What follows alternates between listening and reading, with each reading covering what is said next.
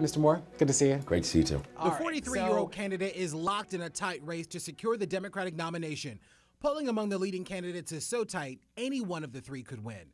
Because of that, a lot of attention is being paid to undecided voters.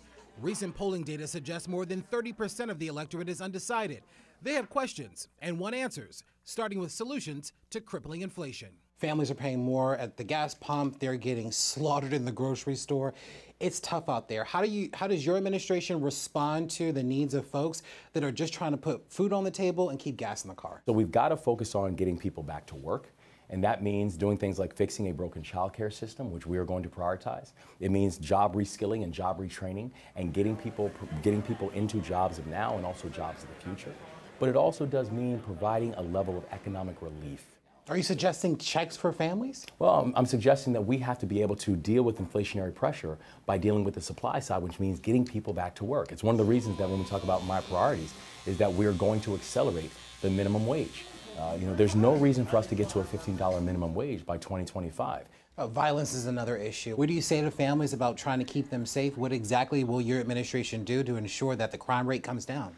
We need for the state to be able to take it personally and for the state to be able to be a real partner with our local jurisdictions. And that means getting at the root causes of why we're seeing so much crime, but it also means fixing things like parole and probation, and why we have a third of all people who are conducting violent crimes are in some way, shape, or form in violation of parole and probation. That's a state function. Some voters are looking to the state for guidance on school resource officers as well. Some school districts dismissed them after the death of George Floyd. Many were brought back to school districts after dangerous incidents on campuses around the state. Your position on SROs in schools? I think that, SROs are local jurisdiction issues. And I think part of the responsibility of the state is to be able to work with the local jurisdictions to be able to identify what is the right answer and what's the right response for that local jurisdiction. Larry Miller, WUSA 9.